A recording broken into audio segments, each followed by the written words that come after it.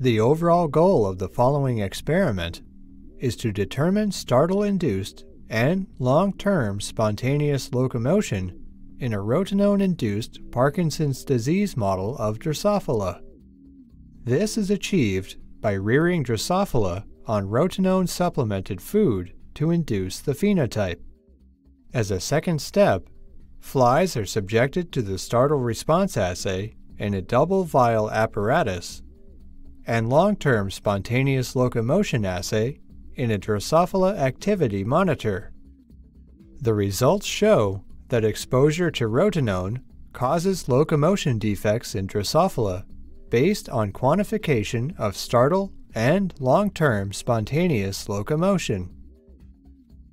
These methods can help to answer key questions in the field of Drosophila models of neurodegenerative and locomotion disorders, such as defects in startle-induced locomotion and long-term spontaneous locomotion.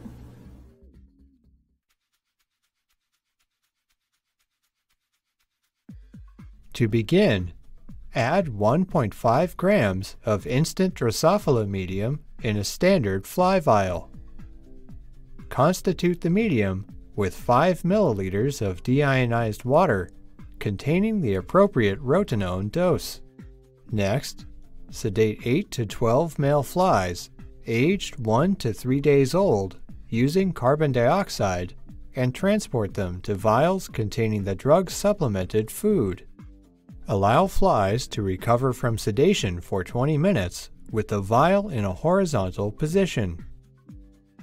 Then place the vial upright in a 12-hour light-dark incubator at 25 degrees.